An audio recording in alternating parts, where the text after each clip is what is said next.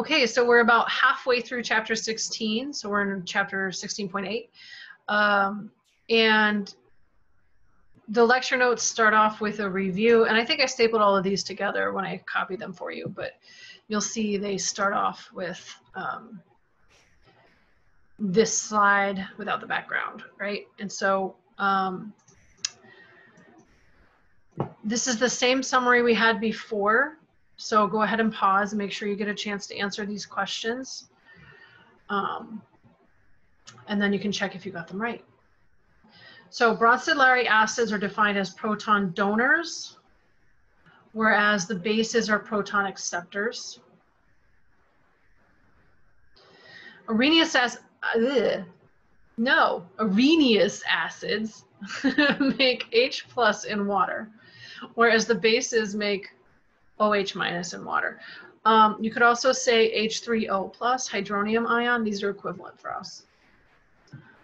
And then, of course, these are just some reminders. These reminders correlate with this chart here that shows us which are strong and which are weak.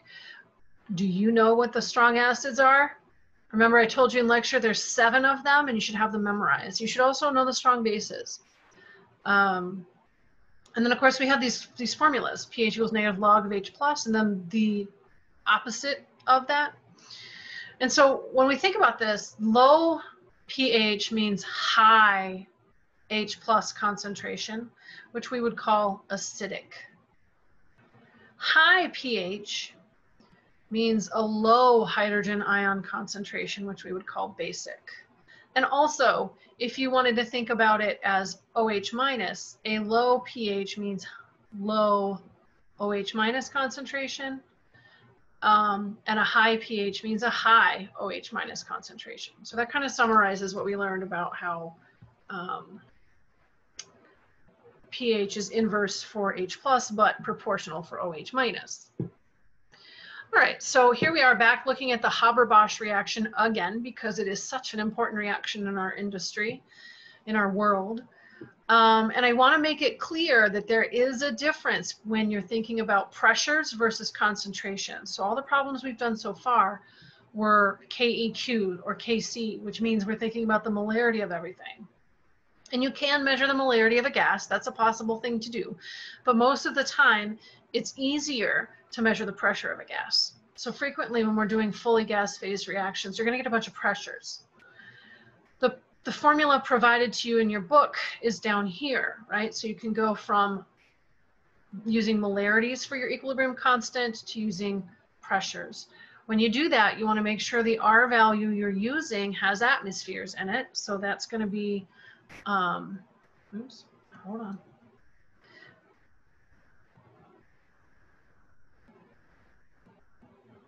This version of it. We're not working with energies, so it's not the 8.3. So we'll go with this one. The T needs to be in Kelvin or it won't work out. And this delta N is about the different moles in the reaction. So remember we were talking about this in terms of Le Chatelier's principle.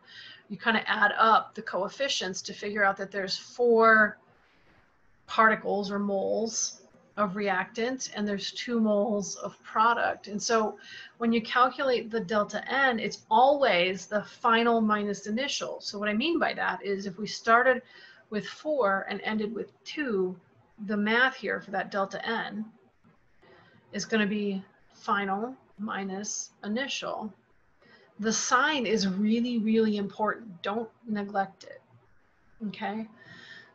So that's how you can calculate. If you know your Kc, you can figure out the Kp.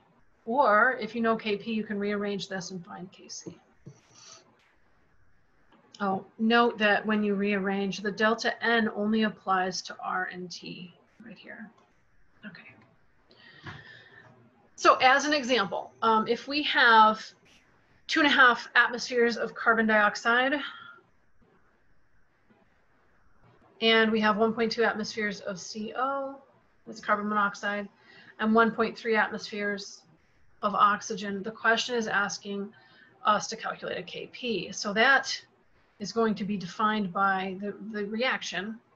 We don't write brackets anymore though, because it's not It's not a molarity. So instead we use P, which stands for pressure. So the pressure of the CO times the pressure of the O2 divided by the pressure of the CO2. And so here, this is just like doing the other calculations we did before. There's, oh, I forgot exponents. It's a good thing I wrote that definition out, right? So this will be the pressure squared, and this pressure is also squared. So 1.3 is not squared because that's oxygen, but 1.2 is, and so is 2.5. All right. So parentheses are your friend when you enter this in the calculator, or you want to do the exponents first, write those answers down or save them in your calculator, and then compute the division after that. Otherwise, what can happen is like it'll do, say, the top divided by 2.5 and square that whole answer. Okay, so the proper answer for KP, I'm going to come down here so I got a little bit of room, is 0.29952. So I'm just going to, that's what our calculator says. I only really have 2 sig figs, so that's our answer. All right. So in thinking about strong acids and bases and how we can use Ka and Kb, when we say something is weak, what does that really mean, right? And so numerically, what that's going to mean is that your K value is less than 1. Because if it was bigger than 1, you'd have more products than reactants, right? Which would mean you're a strong acid. You've dissociated completely, and actually equilibrium principles no longer apply there.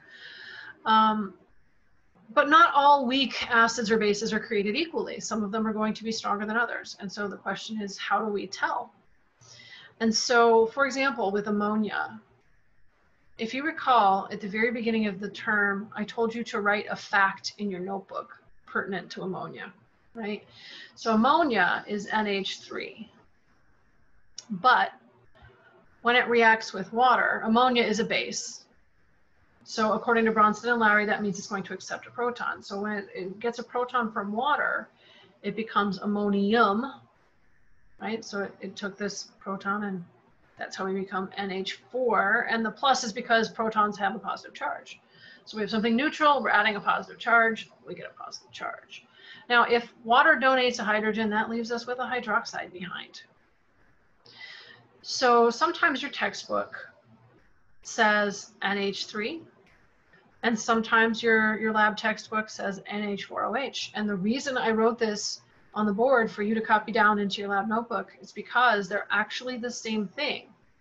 Well, assuming it's aqueous, of course. Ammonia actually does come in a pure form. It's a gas stored in compressed cylinders, and we're not going to work with it. It's super dangerous. So anyway, this is why we can sort of mentally switch between ammonia and ammonium hydroxide. They're actually exactly the same thing because they're all present in the solution at once. And that's why the textbook switches back and forth. And that's why our labels don't always match the textbook, because they actually are the same thing. So in terms of figuring out acid-base pairs, this is a good review. So go ahead and try that. Remember to identify acid and base on each side. So bases are the ones that accept protons. Acids are the ones that donate it. Over here, this could not donate a proton, so that has to be a base kind of by our definition, which means this has to be the acid. And so to pair them up, you're going to find the acid and base on one side and match it up with the acid or base on the opposite side. I'm going to do this one in green, just because. Okay, so H2O. H2O's conjugate is hydroxide, and ammonia's conjugate is ammonium, right? And so that's a that's a Bronsted-Lowry definition of an acid and a base. So if we were thinking about the NH3 becoming NH4 plus, so that's a basic reaction. I'm going to just jot the same thing we just wrote down on the other page.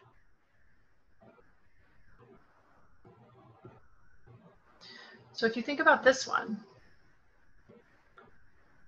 you are going to write a KB because it's producing, or it's acting as a base, right? And so the KB here is NH4 times OH minus divided by your parent, NH3. But that's not the only way that you might envision this reaction happening, because there are equivalents. So the other thing that you might think about is reversing that, right? So if you took NH4 plus and reacted it with water, now this is going to donate to the water, so you end up with hydronium ion, which again is the same as H plus, and you get that NH3 back. In this case, the ammonium is reacting as an acid, so because it's producing H plus, so we can write it a Ka like this.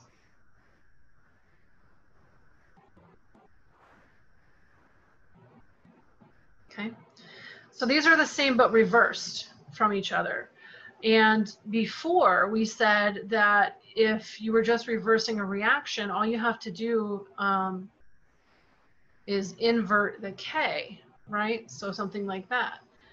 That's kind of true here, except that we noticed like H3O plus is present in the acidic reaction and OH minus is present in the basic. But so if we just take the overall reaction and multiply them together,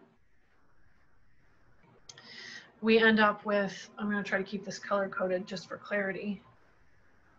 We end up with the basic one. It's so basic.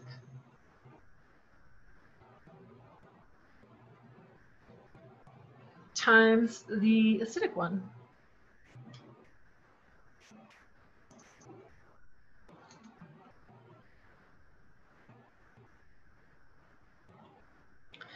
And so that's a plus. It's hard to see, sorry.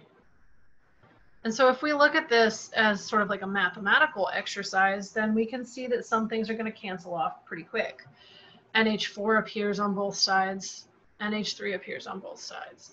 So what we actually get out of this equation is just hydroxide multiplied by hydronium ion, which we have seen before. So Ka times Kb is equal to hydroxide times hydronium, which we had defined before as Kw.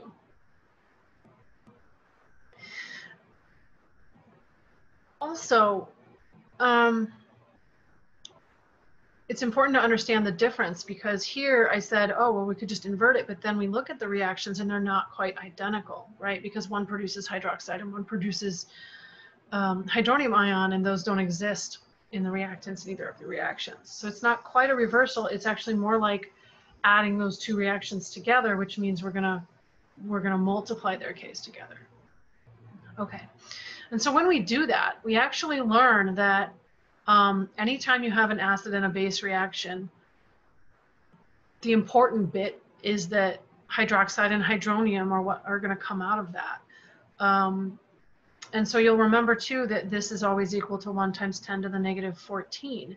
So the pH scale is actually based on this number. And so this is, you know, this is always at 25 degrees Celsius. It does fluctuate with temperature if you're doing really careful calculations. There are tables to show you that. But for us, we're going to kind of leave it at 1 times 10 to the negative 14. And so if I took the logarithms of both sides and simplified the logs, you end up with kind of this situation, right? And so you can also remember pH plus POH equals 14, right? So pKw, so the negative log of Kw is 14. So that's the connection. So we have this equilibrium constant of water that is universal, and when you take the log of that, you find out that it's 14. And so the maximum pH that anything can have is 14. That would be if we had no pOH value, right? So very low hydroxide concentrations. So that's where those equations come from, okay?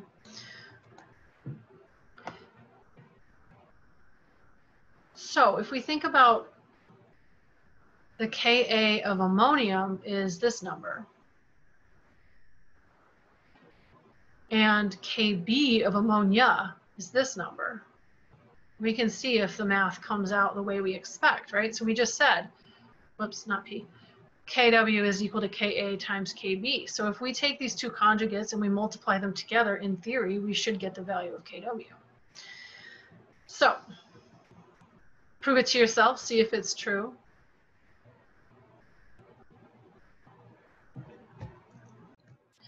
And so what I get from this calculation is my calculator says 1.0008, yeah, 3 zeros, times 10 to the negative 14, which is, you know, basically 1 times 10 to the negative 14. So it does indeed work out. And so in Appendix D, if you look at them, you'll see there's a whole bunch of Kas listed. They don't give you the Kb of the conjugate because you could find it, right? So actually in our textbook, ammonia is listed in the Kb chart, which is on the second page of Appendix D. And you can compute Ka when you need it. Say if the problem has given you NH4 plus instead of NH3, then all you do is essentially realize that you can rearrange this equation so that you're solving for the Ka in that case. The book isn't going to give that to you in an appendix or even your final exam. You have to remember that you can just take 1 times 10 to the negative 14 divided by the base value and you get the acid value. Or divided by the acid value and you get the base value, okay? It's a very handy equation. Okay. So here is a couple of practice problems. These will be in learning check number, I think we're at 4 now.